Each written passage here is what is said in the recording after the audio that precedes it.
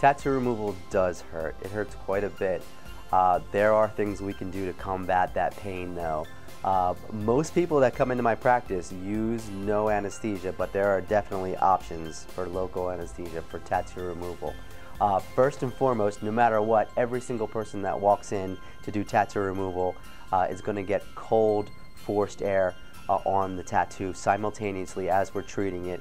That's not only going to help with the pain, that's mainly to keep you safe, to keep your skin from getting damaged. But that's also going to help with the pain. Second, we can use topical numbing creams that are going to make the procedure a lot easier.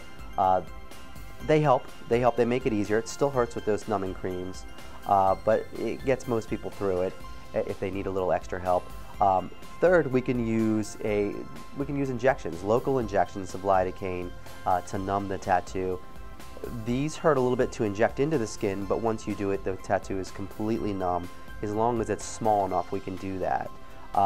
Most people do not opt for the injections because the injections do decrease the effectiveness of the treatment a little bit. So once they hear that, they opt not to. But it's something that's possible for you.